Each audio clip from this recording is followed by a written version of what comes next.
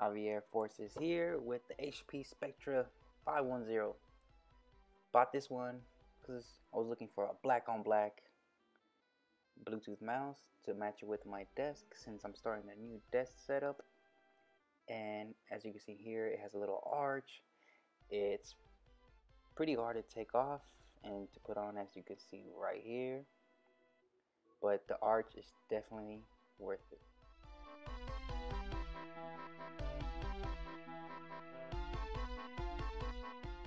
So this mouse has a plastic finish, not too fancy, but the mouse is pretty light enough to move around. But its best selling point is that arch. It allows you to rest your hand and just relax your wrist. And I think that's what just makes it really great. So hopefully this gave you good insight about this arch, and we'll see what other product I review. Thanks.